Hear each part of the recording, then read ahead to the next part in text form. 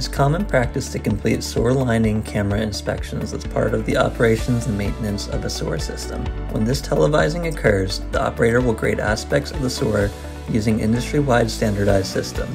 So today we're out here rehabilitating the sewer mains. They're combined sewers, and we are rehabilitating them with trenchless technology.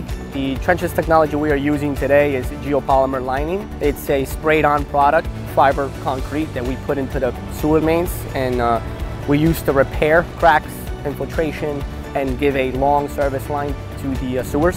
So this is basically everything that's going wrong with the pipe. This is a structural fix, so it'll take care of any structural failures occurring in the pipe just because they are so old.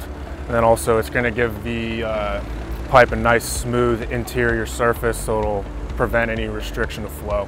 Rehabilitation of sewers using trenchless technologies affords an additional design life of 50 years without excessively deep excavations. This saves money as well as reduces the impact of extensive construction activities on the surrounding neighborhood. We saw about 6 weeks of work time on the 48-inch segment. We're expecting approximately the same for this 60-inch. When we're doing the 101, we're expecting it to go a little bit faster just because you're basically walking down a giant hallway. The large diameter sewers are critical as they convey all combined sewage from the upstream drainage area. Should they fail, the sewers can result in backups upstream or sewer overflows. Large diameter sewers, busways, railroads, and streams are all often located in low valley areas. Yeah, I mean, we're excited to be out here doing it today and helping improve the sewer framework in the city.